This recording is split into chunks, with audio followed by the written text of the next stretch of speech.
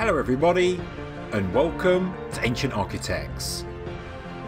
Please subscribe now to get the latest ancient history news and independent research from around the world.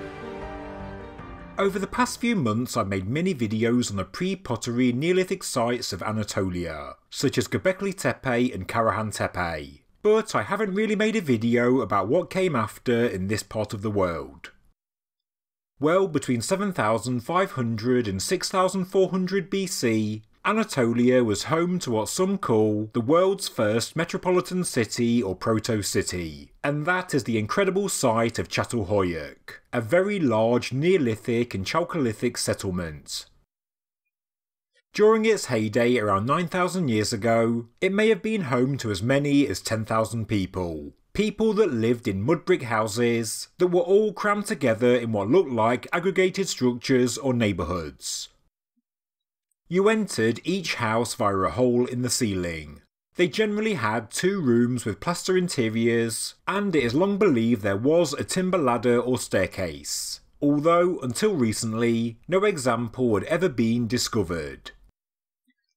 Each house contained a cooking hearth. There were a range of tools and artistic objects, and evidence suggests that inside and also on the roof, a whole range of domestic activities took place. I will do a full detailed video on Çatalhöyük in the future, because it really is a breathtaking archaeological site with so many points of interest. There are many murals, figurines, tools and weapons. There are shrines and communal areas, and a painting that some call the world's oldest map. But a new discovery at Çatalhöyük is a world's first, and that is this 8,500-year-old fragment of a wooden ladder. And although that may not sound all that interesting from the outside, the importance of this find should not be understated. The idea that people entered their houses through the ceiling with the help of a ladder or staircase has long been claimed, but with no examples of such ladders, this idea could never be proven. But now all of this has changed.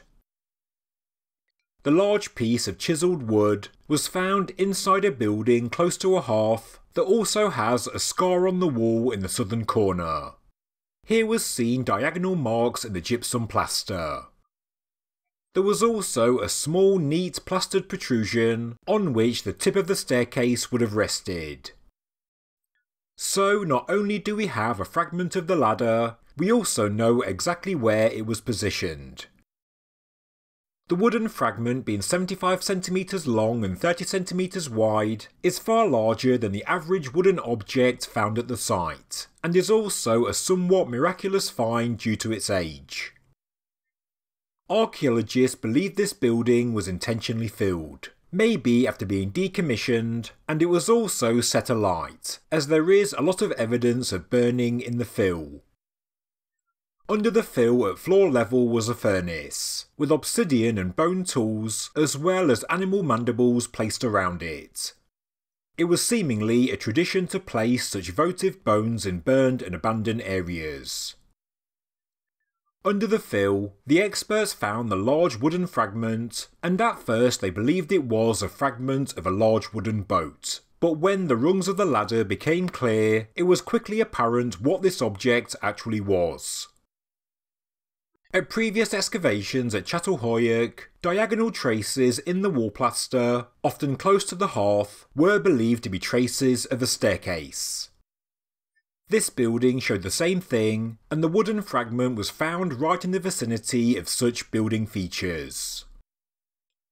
Interestingly, the same kind of wooden staircases have been used in Anatolia in the very recent past, as shown in this picture. So it's amazing the same practice and construction method goes back 9,000 years. That's because I guess it works, and if something's not broken, you don't fix it. Early analysis on the wood showed that it came from a juniper tree, which also tells us about tree cover and the source of wood in this region 9,000 years ago. The abandoned building also contained a clay bovine head, there was an obsidian arrowhead and marble statue, as well as a possible pedestal. The building was rapidly buried with building rubble and debris, creating an airtight anaerobic environment, and because of the depletion of oxygen inside, it led to the slow carbonisation of the wooden staircase. And hence, that's why we have a 9,000-year-old wooden relic, and why it is so well preserved. The find was made under the direction of archaeologist Ali Ummat Turkan, who has been excavating the ancient site for the past 2 years, but only sporadically because of the pandemic.